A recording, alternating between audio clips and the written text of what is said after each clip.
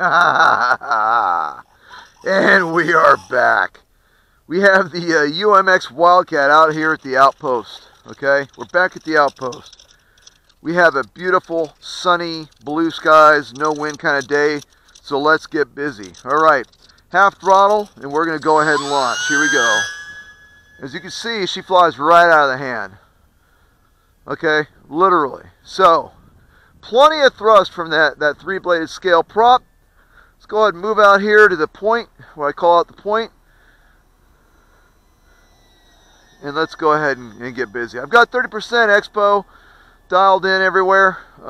Plenty of thrust on this scale three-bladed prop. And she flies a lot like her bigger Park Zone brother. I'm telling you, this thing is just really, I don't know. It flies like a Wildcat. If you know how Wildcats fly, which they really are sweet flying planes, then you're not going to have any problems at all with this thing. So let's show you some basic aerobatics. We're going to pull up into a loop. As you can see, nice and round and big. In fact, I actually kind of made that one a little bit smaller, just so we can keep the plane in view. Look at that. You're telling me that isn't cool? Come on. Come on. Whatever. This whole thing is bad. It really is. Alright, up. Pull her, invert. And let's go ahead and bring her on down. And that's a reverse half Cuban. Okay? I love this thing. It flies a lot like its bigger Park Zone counterpart. Looks good in the air. Just remember, okay, we need to probably visit something real quick. So, the original Park Zone Wildcat had a problem between about 10 or so, and look at that nice scale roll. Wow, that was cool. This thing rolls nice. It really does. So anyways, the Park Zone Wildcat had a problem between about 10 or so and about 2. You might lose this plane, and I'm just telling you, the camouflage is very, very effective, okay? So, you want to be careful flying these Wildcats. Look at that. See how she blends in? So, just be careful. That's all I'm saying. Be careful.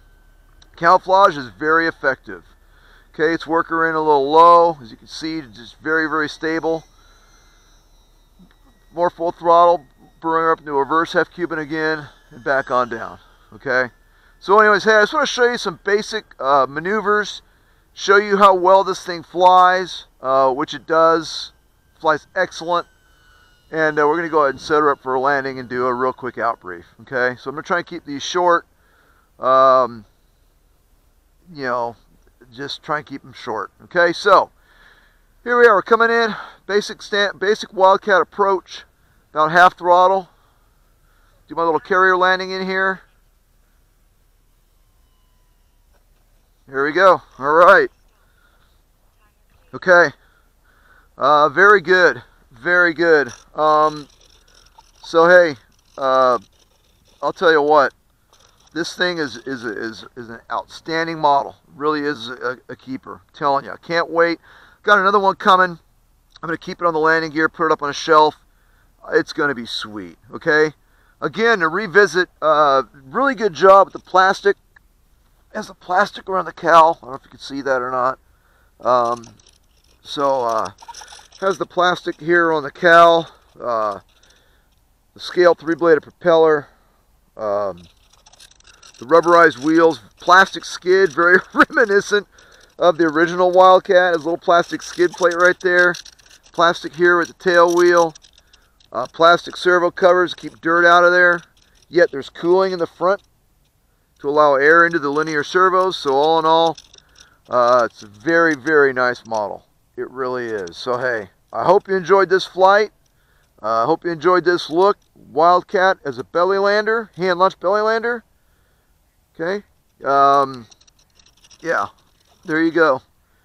There we go. We're set up. We're flying around a 280 2S. We're flying around a 280 2S, and I got it set for 5 minutes. We'll see how much we put back in, and 30% expo all the way around.